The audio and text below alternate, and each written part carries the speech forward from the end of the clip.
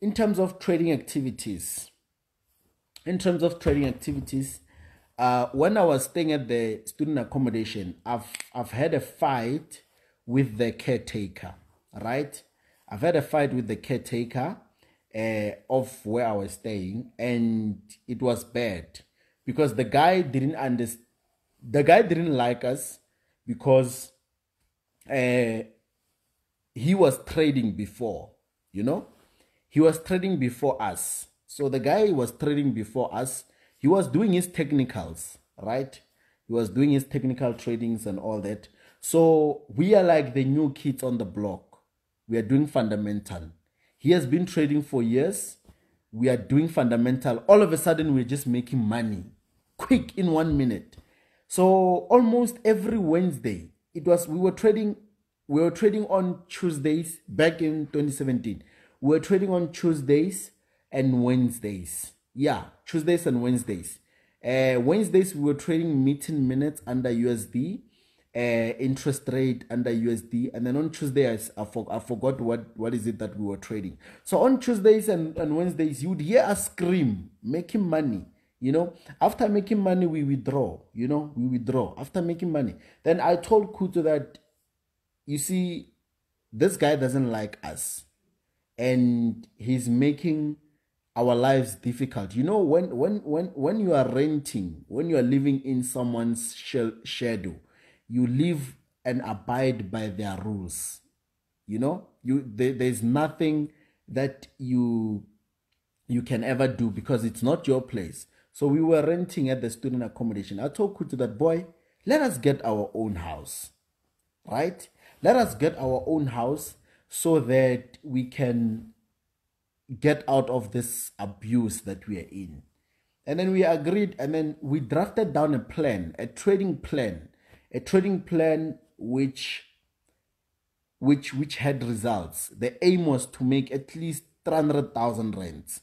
That was the aim at that time. We've drafted down our trading plan. We've splitted our money the way we wanted to, and that was our plan, And then we pushed. Now, here's how FBK was born, or let me rather say, here's how I got out there, being known as that Forex guy. So one time I was trading, still in the student accommodation. So when I was trading, it was on a Wednesday, I think. I was trading a USD interest rate. Now, when I was trading USD interest rate, I've recorded the video. When I recorded the video, I've posted it on Facebook. Remember, at that time, I didn't have followers, right? At that time, I didn't have followers. I didn't really care about followers. FBK was not entirely born. Me trading was based on my surrounding, the people that I was with at that time, right? Now, the video went viral on social media, especially KZN. People started sharing the video and so forth. So everybody wanted to know, who is this guy? Who is this guy? Why does he trade like that? Because I've made money. I've doubled the account in just like less than 20 seconds. It's something that traders at that time haven't seen before. They were amazed. They were like, who is this guy?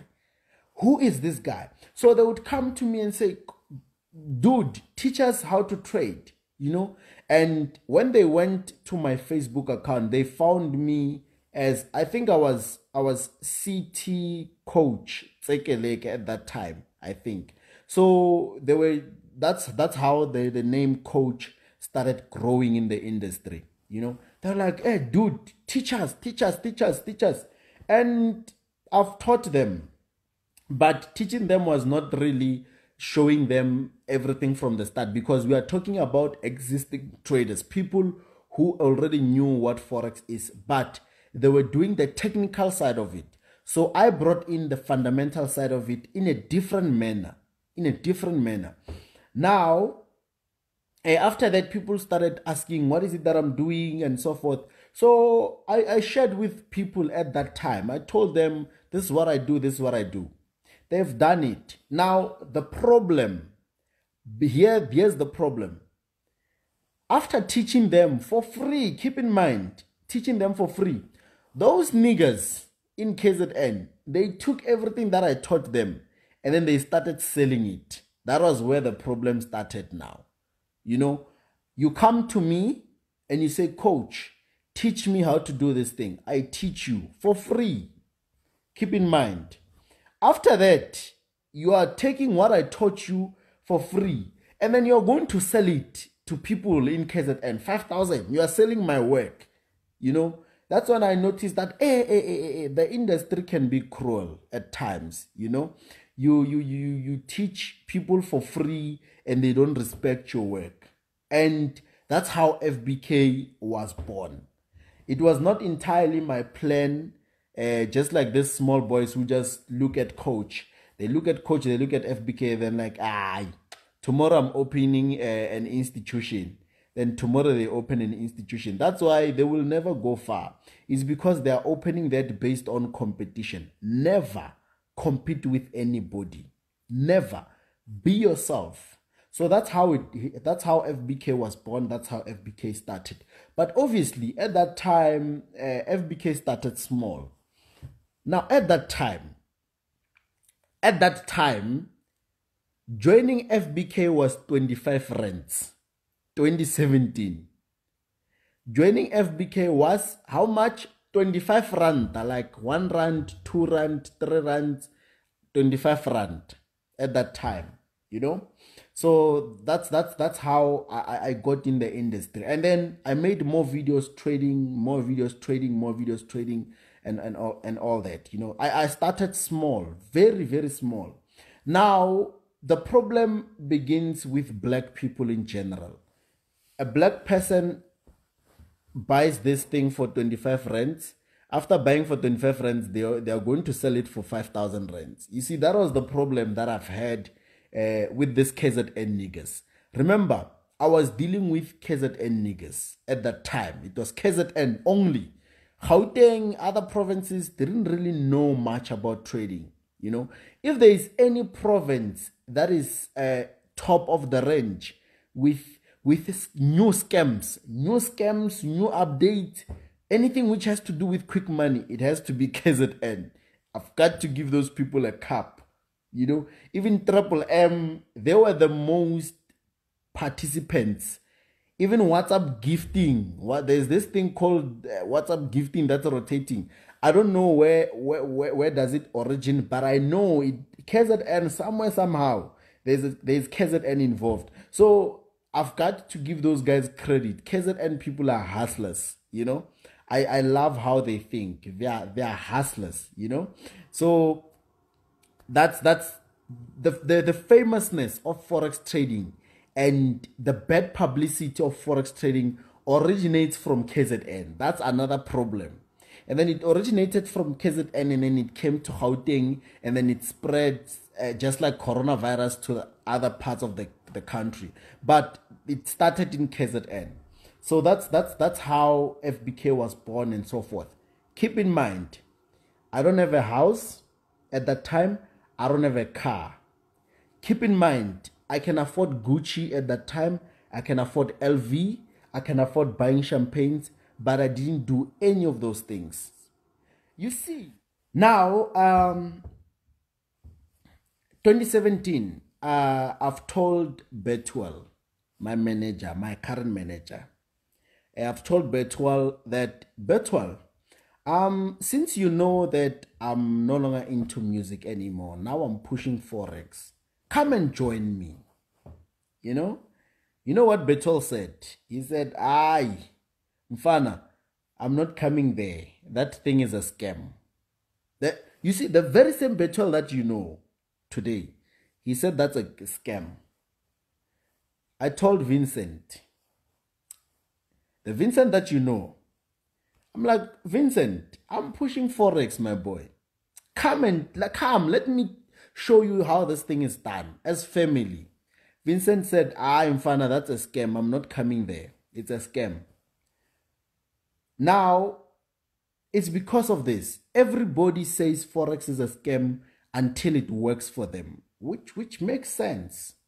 I mean, you didn't just believe something that never worked for you, right? So we can't really blame them.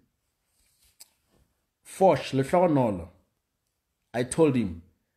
From 2016, Fosh, I've told him in 2016. I was like, Fosh, come boy, let's push this trading thing.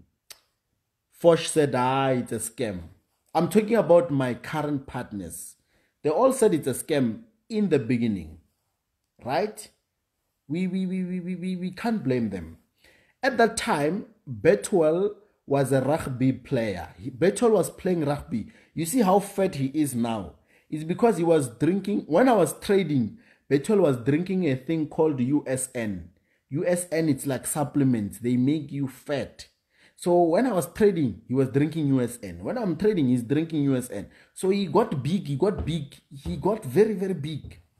He was playing rugby at that time.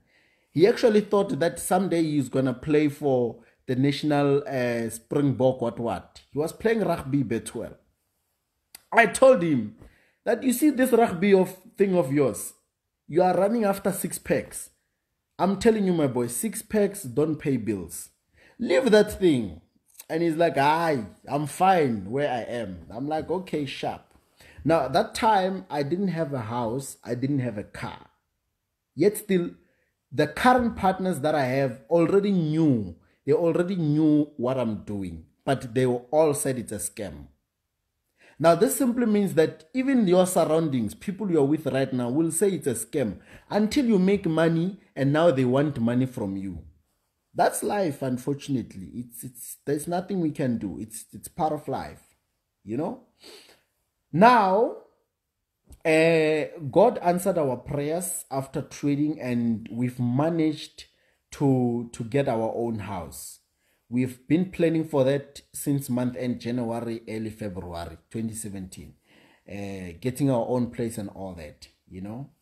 Now, back to relationship.